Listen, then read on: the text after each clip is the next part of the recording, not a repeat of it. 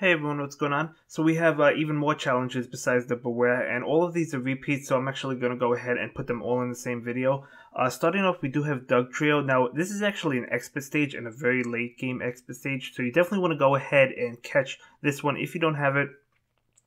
And if you do have it, or if you just catch it now, you definitely want to farm it as high as you can because Dugtrio is amazing. It has block shot, and it's going to be excellent for the Mega Beedrill competition. So definitely go ahead and pick up Dugtrio. It could also drop raise max levels, which is an added bonus. But yeah, I'm actually going to max this out. I'm actually not going to have the Mega Beedrill competition video up just now. I'm going to max out Dugtrio first, and then I'm going to have it out. But yeah, this one is not bad. I can't remember how difficult the expert stage version of it is. Obviously, it would be a little bit more difficult, but I can't remember exactly how difficult. Probably more HP, probably similar layout though. But yeah, that is Dugtrio, so not a bad stage. Yeah, I didn't think that was that bad. Moving on, we do have Beedrill, and Beedrill is good for survival mode with Swap++. So if you want to go ahead and farm that, you definitely can do that. Mine is skill level 4 actually, so I'm going to farm this. Yeah, I didn't remember the stage, so I just bought Groudon. I figured if it has barriers, awesome. If it doesn't have barriers, it has a high attack power, so Groudon not doing much besides the attack power. Same with Flygon because there's nothing to shot out. But Mega Camelot's really helping out. Not a whole lot to say on this one. This one really is not bad. This is, again, a repeat, and you definitely want to catch Beedrill because Mega Beedrill is one of the best Megas in the game if it's fully sped up. So if you don't have it, definitely go ahead and catch Beedrill and get that Mega Stone in the competition because you definitely want Beedrill, believe me.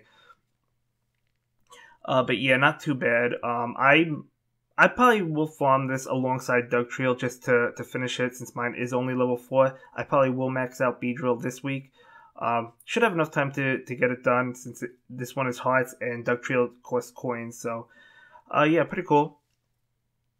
So we do go ahead and beat Beedrill and get a personalized skill booster on the way to skill level 5. So, not bad.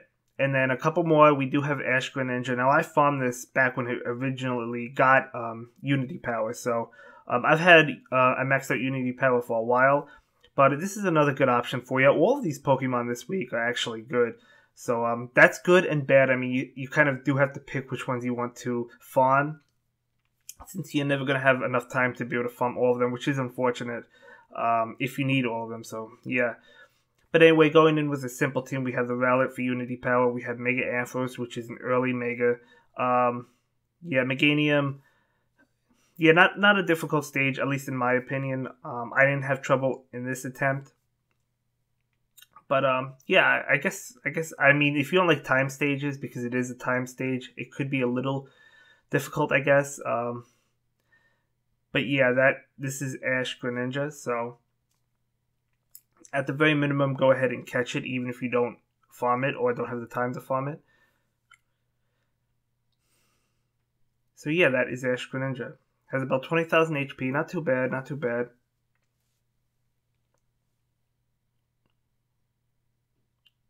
Yeah, so we do beat Ash Greninja. Again, I can't get any presents just because I haven't maxed out one. But yeah, moving on, we do have Landorus. Now, my Landorus actually, I gave it 3 raise max level when it originally got raise max levels. So it's 106 base power for me right now. It has 106 power. And it could actually take up to 10. So I was thinking of giving it maybe 2 more just to increase that damage output. But I don't know. Pretty decent. Mine is maxed out and risk take. I did farm it a while ago. But yeah, you can go ahead and farm Landorus if you want. Not a bad option. I do have Kyogre for rock shot because there's a bunch of rocks.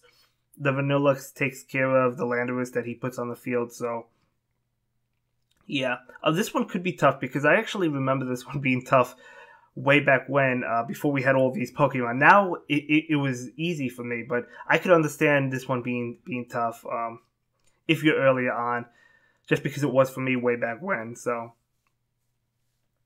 but yeah, Vanillux able to easily make the shot out and do good damage to Landorus. Yeah.